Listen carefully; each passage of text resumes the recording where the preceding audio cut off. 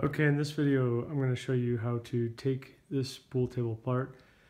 Putting it together is just the reverse process.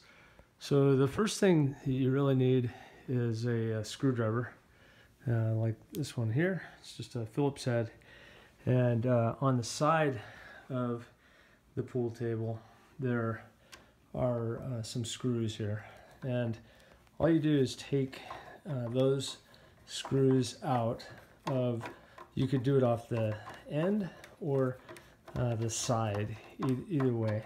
And there's two here, there's one there, and then there's one right over here. And they are in, those boards are in these little rails. Now, I have rebuilt this pool table to look a number of different ways. Originally, it was a particle board, is what it how it came, and I replaced it with these boards in a natural color, and then I stained it later with and put matching legs on.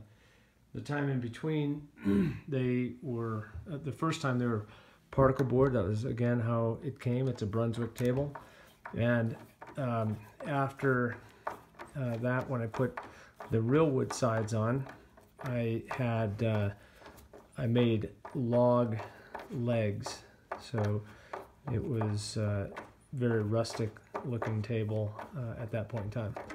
So these boards, when you get these screws out, will drop down from the channel that's on the end. So I'm gonna hold this in place and undo the last part of it by hand.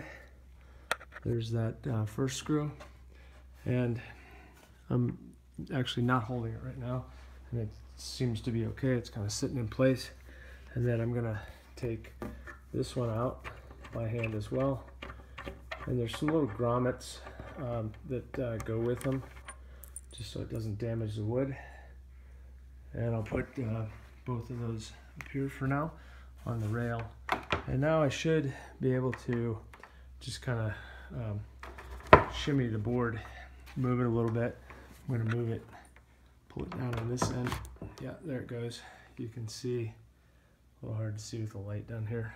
I pulled it down a little bit. I'm going to pull it down on this end. There it goes. So now just down and out. And then, so there's the board. I'm just gonna lay it down so you can see. There it is here. And again, to put this table back together, you're just gonna take this board and you're gonna put it into place. That's gonna be your last board that you're gonna put in place. So there's one board. You can see now that the legs are exposed down there and the sides exposed. So the next thing I'm going to do, and I won't do a separate video for this, but I'm going to take the screws out of the ends of the other side. There's two on that side, and then on that other end. So I'm going to do that now, and when I come back to you, you're going to see what it looks like after I've removed each of those.